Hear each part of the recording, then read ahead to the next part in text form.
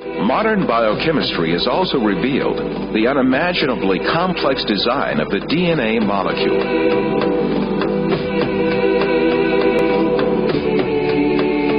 The structure of the DNA molecule was discovered by two scientists, James Watson and Francis Crick, in 1955. Their discovery demonstrated that life was much more complex than anyone had previously envisioned. Himself a confirmed evolutionist, Francis Crick, who received a Nobel Prize for this discovery, came to confess that a structure like DNA could never have emerged by chance. Professor Anthony Flew of England and Reading University is the world's foremost academic atheist over the last 50 years and the author of more than 30 books. His first debate with former atheist-turned-Christian C.S. Lewis in 1950 in Oxford, England, was the first time he advanced his argument for atheism. He later wrote a paper titled Theology and Falsification. The paper became the most widely reprinted philosophical publication of the last half-century and a key foundation for atheists and agnostics who advanced materialist evolutionism. But now it is the advancement of science itself that has changed the mind of Flew and some scientists. At a recent summit at New York University, Flew changed his position and now believes in God as the creator of the universe. Flew turns to various discoveries of science to prove his point. But it is the manifestation of life written in DNA and the transcription of DNA to RNA and RNA into protein and the subsequent process of protein folding that makes the best case for Flew. What I think that the DNA material has done has shown by its almost unbelievable complexity of the arrangements which lead to produce this being, that intelligence must have been involved in getting these extraordinarily diverse elements to work together. When you look at RNA, you as a chemist, you're in sort of astonishment, really, at just what a wonderful molecule it is. It's complex, it's a really beautiful structure, and you inevitably wonder, how on earth did that structure arise? How on earth did chemistry produce it? RNA's structure looks simple, but looks can deceive. Each building block is actually made of two parts, a sugar molecule and a nuclear base. Chemists found they could make the nuclear bases, and so when they then realized they could actually make the sugars, they just thought, we must be able to join them together. And so they tried for many years, but the problem was, chemically you just can't join them together. Of course, such an amazing structure could never have been formed by chance. The theory of evolution, which sees life as the result of mere coincidences and haphazard happenings, is helpless to explain anything in the face of the incredible complexity of DNA.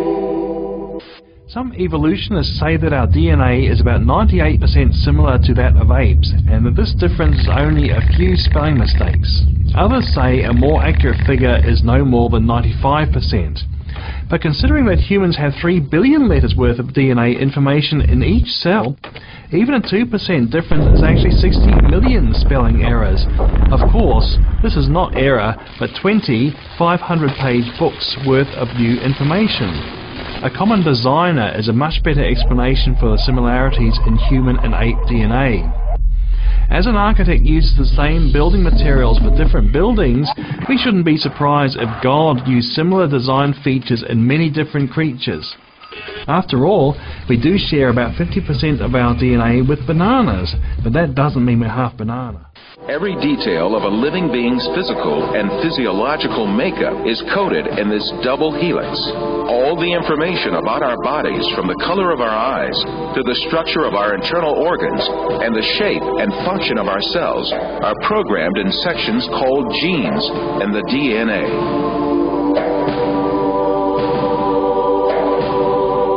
The DNA code is made up of the sequence of 4 different bases. If we think of each one of these bases as a letter, DNA can be likened to a databank made up of an alphabet of 4 letters. All the information about a living thing is stored in this databank.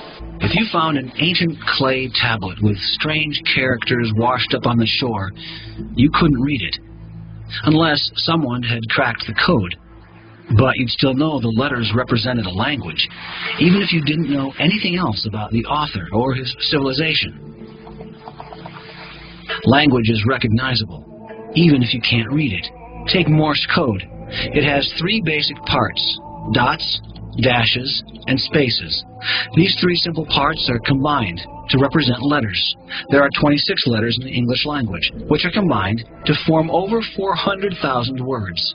Those words can, of course, be combined into an infinite number of sequences or sentences. There is evidence that DNA represents a language. 4 basic units, called nucleotides, combine into a code for 20 amino acids.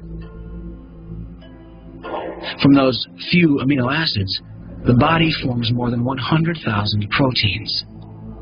Even if you can't read DNA, it still has all the hallmarks of language, a language that biologists are just now beginning to crack.